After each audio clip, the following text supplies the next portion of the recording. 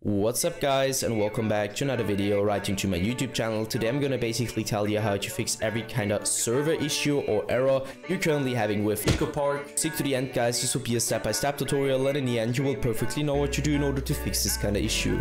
Before we start right into the video, I just want to let you guys know that I would really appreciate it if you would just leave a like, a comment or a subscription right into my YouTube channel. It would really make my day and help me out as a little YouTuber as I am.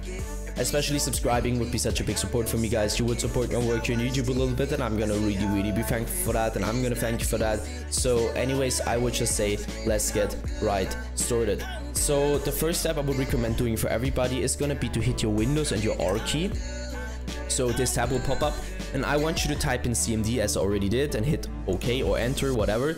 And now you're gonna type in what I'm gonna type in. So ipconfig /flush DNS and hit enter. Once it is successfully flushed, as you can see, you should be able to end this task again.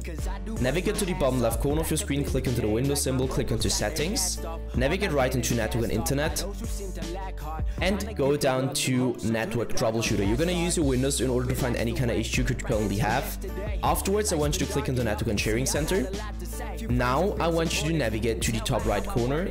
On the blueprinted text where it either says internet or ethernet, it just depends on which one you're currently using, but it doesn't really matter. Just click on the blueprinted text.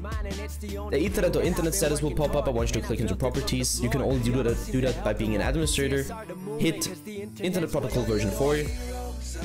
Enable use the following DNS server addresses, and now you need to Google them. So first of all, you just go to Google and Google your DNS server address for Google, so you prefer an alternate DNS server address, and just type it in, or 4 times 8 at the top, so 8888, and 2 times 4 and 2 times 8 at the bottom, so 4488, and hit OK and apply.